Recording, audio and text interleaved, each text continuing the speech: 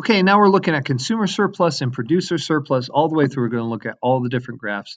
And this is the most heavily assessed part of this entire unit. So we'll definitely spend some time with this. All right, so first, what is consumer surplus? Consumer surplus is the difference between the minimum, which every one of us has, the maximum price that each consumer is willing to pay, right? So it's the difference between that maximum price and then what you actually pay. And if we look at this graph right here, we see the demand curve representing what consumers, what their interests are. That there's like some consumers way down here who are willing to pay a very high price, way up here. But they don't have to pay that price. They can pay P1. So as a result, that's consumer surplus. The difference between what I'm willing to pay and what I actually pay is consumer surplus, right? So if I'm willing to pay $100, but I actually pay $50, then my consumer surplus is 50, the difference between those, right? It's represented graphically as below the demand curve and above the price. Reason being is this person over here, they're only willing to pay a price over here, right? Very, very low price. They're not going to be able to have access to it because that's their maximum price, and the price of the market is above that. So they're out of the market. That's why it's confined to this triangle right here. What's producer surplus? Producer surplus is the difference between the minimum a business is willing to sell a good for and the price that they actually get to sell it for, right? The revenue they actually produce, right? So same idea here. Let me get a different color just so we can differentiate. But let's say this producer down here, they're willing to sell it for a very low price. They've got great economies of scale. They can produce it really, really cheaply, right? But they don't have to sell it at this low price. They can sell it all the way up here at P1. Difference between the minimum price they're willing to get, what they actually get is producer surplus, right? So if I'm willing to sell this good for a minimum of $50, that's my minimum. I'll sell more than that, but I'm not going to go below 50, right? But I get to sell it for $150. That's the market price. Well, I just made $100, right? My producer surplus is $100 because my minimum was 50, but the market price is 150. Right? So that difference is represented by the difference between this price and that price, right? Creating this triangle here. And the general rule is producer surplus is above supply, below price. The reason being is if I come over here, there's some businesses that are only willing to supply this good at a really high price, but they're not going to be able to because nobody's going to buy it at that price. So they're out of the market, and that's why it stops at the market price. Okay, so those two triangles split right in the middle. It doesn't matter how big or small these triangles are. They happen to be the same size here, but they could be differing sizes. As long as there's no deadweight loss, then we have a fully efficient economy. So sometimes you'll see something where it says, hey, this economy is efficient. What's that mean about producer and consumer surplus? Well, that means that they're maximized. They're at the maximum amount that they can be for both parties. Excellent. Okay, let's keep going. And sometimes you'll have to calculate the area of this, which is just 1/2 base times height. So your base will be from 0 to Q1. Your height would be from 0 to P1. And you do 1/2 of that base times that height, and you'll get there. All right. What happens when we put a price ceiling or price floor on? Well, of course, we're not going to have an efficient economy. We already know that. But let's look at it. It's going to kick us into disequilibrium, right? So I like to think of this as like a hatchet, right? We put a price ceiling down here below our current price. As a result, our quantity supplied is very low. Sure, people demand more of it, but it doesn't matter. We have a closed economy here. We're not importing. It doesn't matter that people want it. The only ones that are going to be bought and sold are right here. So the market is cut off. The rest of this doesn't exist. All right? And now we simply implement our methodology here. We know that our consumer surplus is going to be below demand, above my price. Right? So at my price ceiling, it's going to be right here. So my consumer surplus, hey, this graph is actually wrong. Let's fix this graph. My consumer surplus is going to be this entire area here, right? Up and until that point. That's all going to be consumer surplus. And that should make some sense. The price ceiling is there to help consumers. So it's above price, below demand, that whole big box right there. How do we find producer surplus? Producer surplus is going to be the area above supply, below price, like we just talked about. And so it's going to be this little triangle right here. That's going to be my producer surplus. It's tiny. So what happens when we have a price ceiling? We see an increase in consumer surplus, which is what we're going for. but a decrease in producer surplus. And then what about all this area that used to be a part of our efficient market but isn't anymore? We call that area right there dead weight loss, DWL. Dead weight loss. It used to be a part of the market, but it was cut off, right? Like if you cut off your finger. It used to be a part of your body, but it was cut off. It's not there anymore. It is dead, a dead weight loss. Used to be a part of the market, but isn't anymore. If that's the case, it's always, always, always dead weight loss. Okay, let's look at the price floor in a closed economy. Again, we have a disequilibrium, right? Price floor at P2, our quantity demanded is very low because it's a high price. Supplied is very high. It's all the way over here. That doesn't matter. This works like an axe. It cuts off the marketplace, right?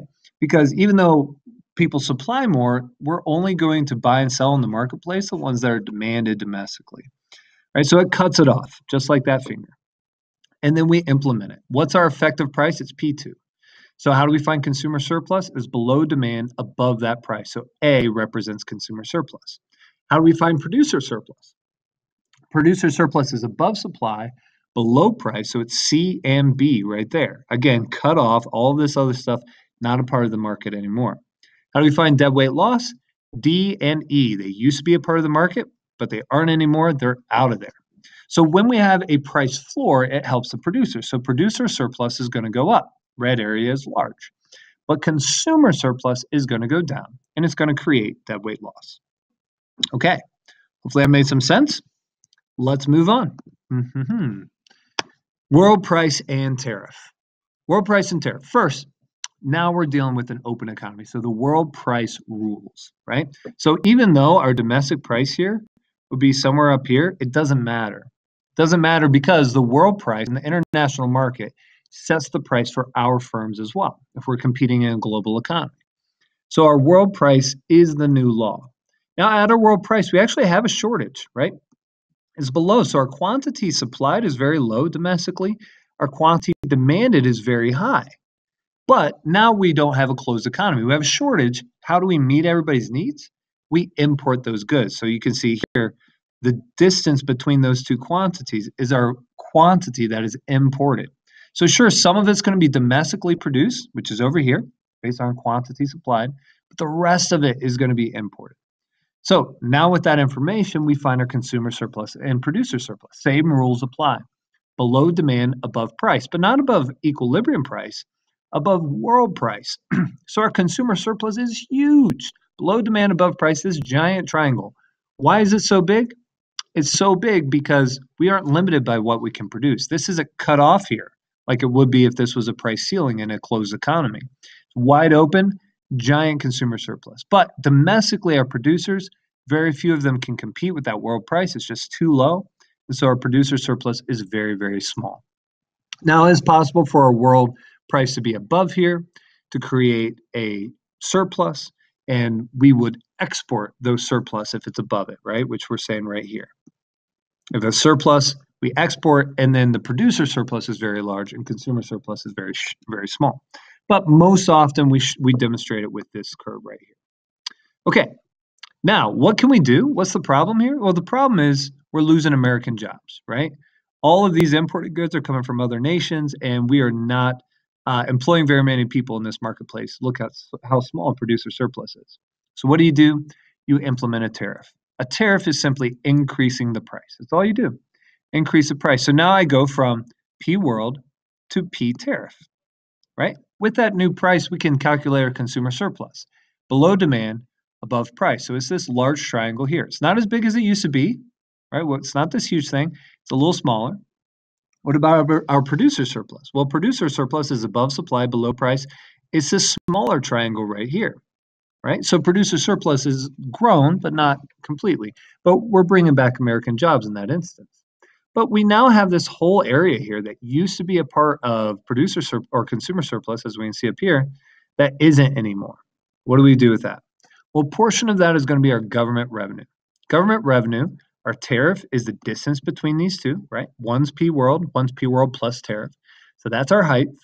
And then we only tariff our imports, which are smaller now. With that increased price, we only have a shortage of Q2 to Q3. small, right? Quantity demand supplied is still low, but it's higher than it was before. Quantity demand is still high, but it's smaller than it was before. But that is the tariff is a per unit tax on those imports. So that's the amount or the quantity of that tariff. So it's going to be this box right in the middle, which is going to be our government revenue. Now we still have two triangles right here and on the other side that used to be a part of the market but aren't anymore. What do we call those? That is dead weight loss. Okay, that's how you analyze world price and tariff. One final concept, and that's excise tax. Excise tax is a per unit tax that shifts the supply curve to the left. So let's look at this one down here. Supply curve shifts to the left. When it does that, it's the distance between those supply curves, which is our tax. That's that vertical distance right there, right? That vertical distance creates a government revenue box kind of right in the middle here. Again, we have kind of our X, right? Now we're only going to produce this quantity because our supply has shifted. Our equilibrium quantity is lower at higher price, right? So that axes off our thing. This whole area in the middle, as we can see here, is our tax revenue, right? The per unit tax distance between the supply curves times the quantity of the goods that we're producing is our per unit tax. So that's going to be government revenue. Above that, below demand, above our price that the consumer pays, which is going to be $6.50 in this case, right, is going to be consumer surplus. But the producer takes so much less than that because the government's taking a buck in the middle of this, right? So it's going to take home less than that. So it's above supply, below the price that they are effectively getting. So this triangle down here is producer surplus.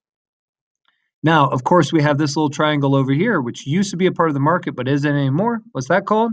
That's dead weight loss, right? It's gone.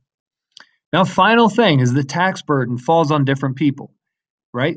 Producers own a portion of that, but consumers do too.